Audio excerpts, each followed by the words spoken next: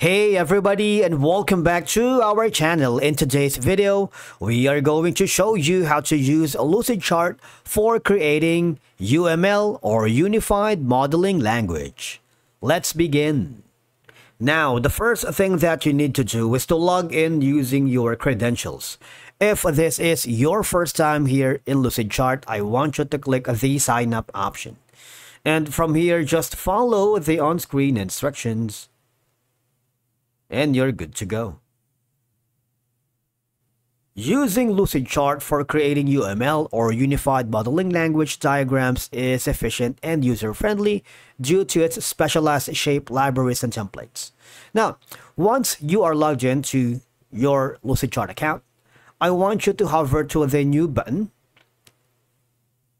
wherein you can start from a blank document, or you can start from a template wherein all we have to do is go to the search bar and type in UML and press enter, and you have all of these UML template ready-made for you to save time. All right, you can choose from UML class, sequence diagram, use case diagram. You have all of these.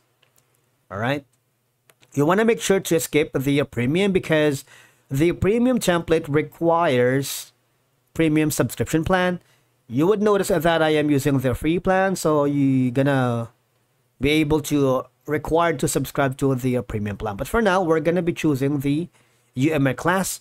Click the eye icon to make sure that this UML class diagram template can help you model your system's classes, attributes, operations, and a lot more. Click this button right here, and you would be forwarded to the main dashboard where you have the diagram builder. It takes a little while, but from here you would notice that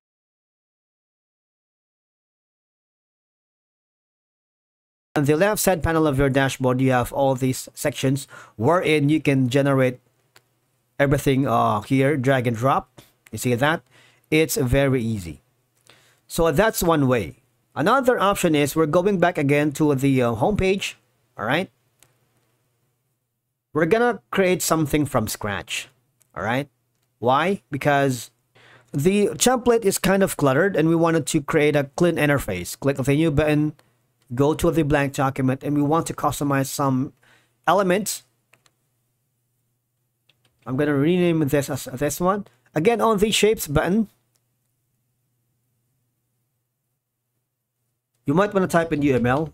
You see that you have an access to UML class diagram, component, and a lot more. All right, so type it in. Now we can manually deploy a UML node right here, just one by one. All right, you can resize it.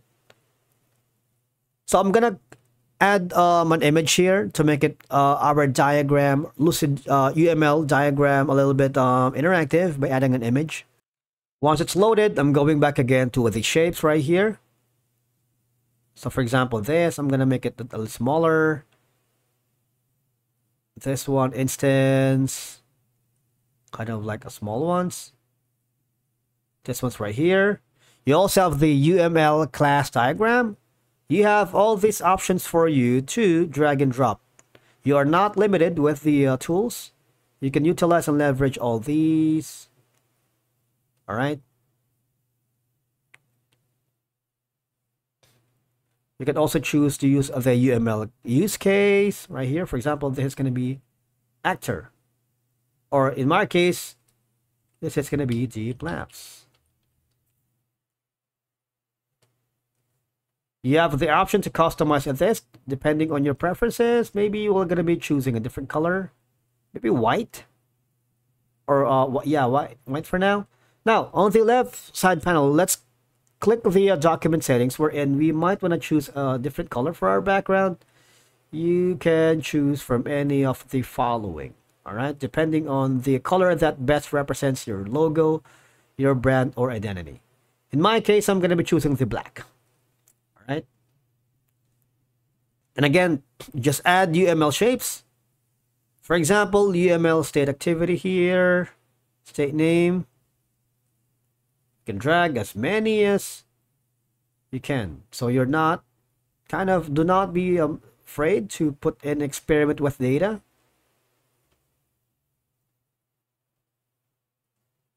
UML component right here.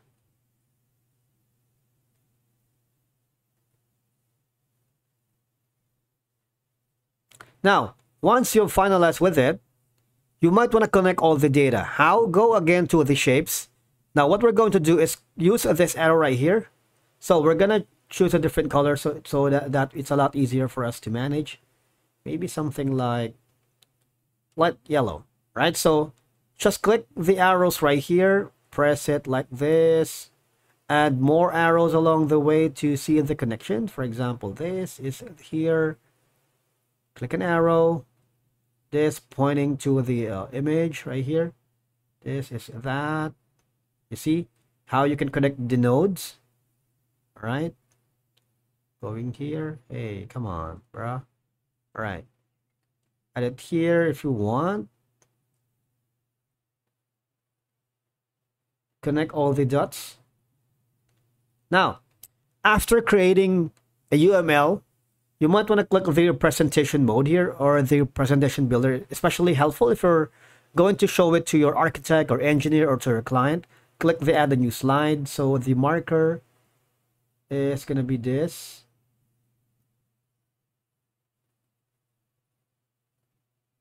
Next slide is this one right here. For example, there's going to be our next slide. Click the present slides. Let's see what we got from here. This is particularly important if you want to maybe show it to your client, to your boss. All right, and then click the escape button. Once you're happy with that, you might want to add in some comments right here. For example, this is for a client. Mention the name of your client or your engineer or architect, and then click the share button. If you wanted to share this to the engineer, architect, to your client, to the team members, you might want to add the name here or your Lucid groups. You can give them the access level of edit and share, edit, can comment only, and view only. All right. Now, the other option is go to the file, click the save button or press the Control plus S on your keyboard. Once it's automatically saved, you might want to export this and download a copy as a backup data.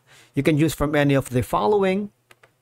Save it as a PDF, a PNG, JPEG, and SVG. So you have all these options for you. All right, but make sure you make a backup data. And the last option is going to be converted to template. All right. Now select the category. Is it going to be a flowchart? Yes, of course it is. And of course the description is. Click disable and click on save, and basically that's how you use Lucidchart to create a unified model language that you can use and share it to anyone else. Click on save. Thank you so much for watching. We will see you again in the next video.